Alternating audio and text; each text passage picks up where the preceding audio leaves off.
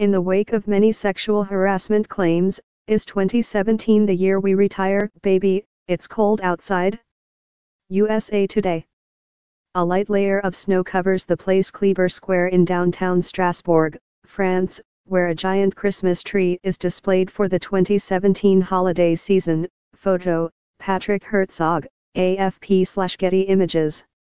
Every year at Christmastime these days, as sure as fake antlers and Aunt Ruby's fluorescent cherry fruitcake, the feminists are out denouncing Frank Loesser's 1940s seasonal seduction duet Baby, It's Cold Outside as rapey.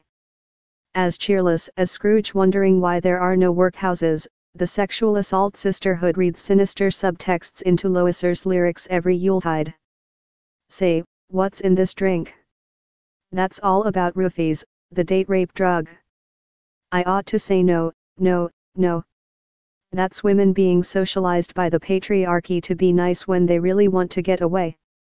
I've got to get home, oh, baby, you'll freeze out there. That's him wearing her down into unwanted sex.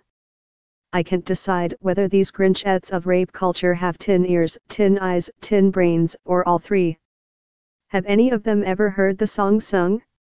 My favorite cover is Jerry Mercer's and Margaret Whiting's, although Ella Fitzgerald and Louis Jordan are close runners-up.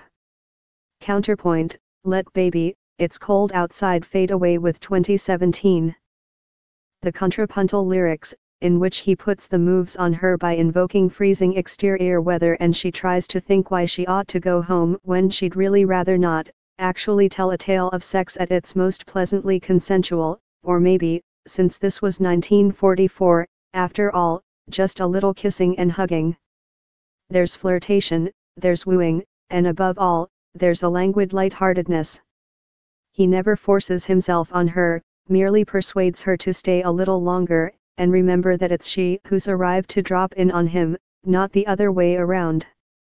As the musicologist Thomas Rees wrote, Loesser can be said to have built his little tune into a miniature dramatic scene, a scena in the operatic sense, in which two characters and the nature of their relationship are fully sketched with efficiency and emotional clarity. More, Merriam-Webster names feminism as its word of the year. And it should be noted that the very first performance of Baby, It's Cold Outside was by Loesser and his wife. You can't get more affirmatively consensual than that, entertaining their celebrity guests at a housewarming. The Loessers loved singing it, and their guests loved hearing it.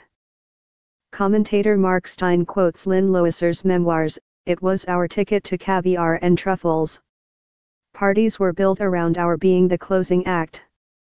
Well, not quite everyone loved Baby, It's Cold Outside. A young Egyptian, Sayed Qutb, studying at what is now Northern Colorado University, heard a recording of the song at a church dance and wrote that was outraged. The room convulsed with the feverish music from the gramophone. Dancing naked legs filled the hall, arms draped around the waists, chests met chests, lips met lips.